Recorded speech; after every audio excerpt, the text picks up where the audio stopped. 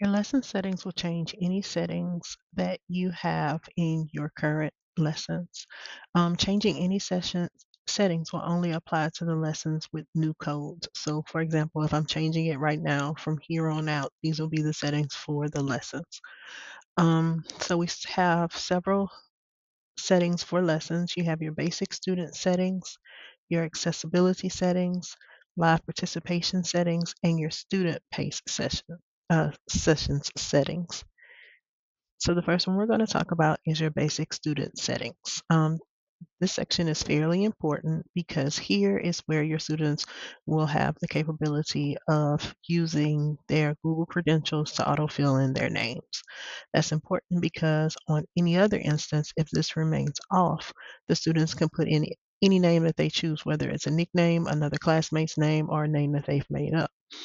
Um, when you're collecting the data back from the activities that you have assigned to them, you want to make sure that it has their name. And if you turn on the autofill student names, it will give you the student name that is associated with their Google credentials, which is usually their first and last name, or how they're rostered through Clever, which is their first and last name. And so you need to see that in the data. The second part is another option where you can allow students to take notes in Nearpod, and they'll take a once they get those notes in, they'll receive a copy later on. This is probably more important for your upper grades, especially those students that are annotating notes or um, solving math problems and you would like to see their steps, or you can refer them back to their steps so that you can point out errors or missteps. You can turn this on or you can leave it off. Out of the basic student settings where you want to customize your student's experience, I would suggest just keep the auto fill student names on. The enable student notes is important, but again, I would only use that for your middle, high school, and maybe your upper elementary grades. The next part is your accessibility settings. This provides support to your students who need those accommodations.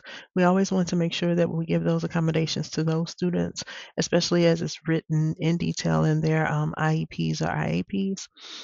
If we turn on this one, this is the immersive reader, it will allow students to have support for text. When I say support for text, it includes text to speech.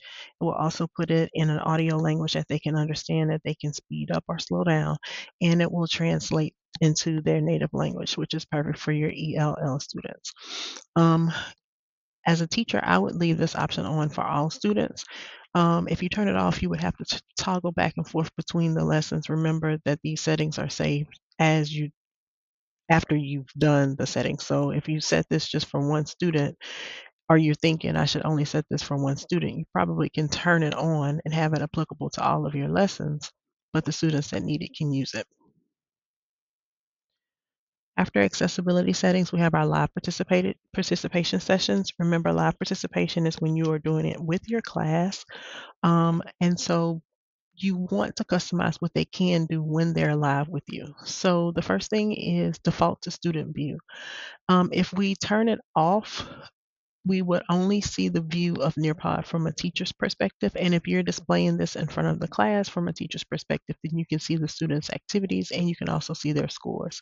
So I would not default it to the teacher's view by keeping it off. I would turn it on and default it to the student's view because you want them to actually see it how they would see it on their screen and not how you as a teacher would see it on the screen, especially if it's going to post scores or where the students are with their progress, or if it's going to post the students' answers. The next one is allow students to edit and resubmit their answers. If we turn this on, you will give your students the ability to change their answers and resubmit their answers in Nearpod. This is good, especially for those students who are going back to self-correct, what you want them to do, or if you've given them any feedback, it'll give them the ability to go back in and resubmit their answers based on that feedback. These are settings available in live participation mode only. If we're in student pace settings, this is when our students work independently. There are three settings. The first one is to require student responses and to prevent skipping. Okay. this is hit or miss because sometimes we want our students to be successful and answer those questions that they know first and then come back later to the questions that they don't know so that they don't lose time. When they're taking assessments, whether it's state assessments or in class assessments, they have the ability to do that. So you may want to do that in Nearpod. If you turn it on, then the students are required to respond and they cannot skip any answers. So be mindful of that based on the assignment that you give them. The next one is to share the quiz and multiple choice question results. This will allow them to see their results from a quiz or multiple choice question when they are playing a game. They can see, if they didn't get anything correct, they can go back in and change their answers. If you're taking notes based on this or you've done a study guide, they can actually see the results of their questions and compare them to what the actual answer would be. The last one is to enable the Collaborate board.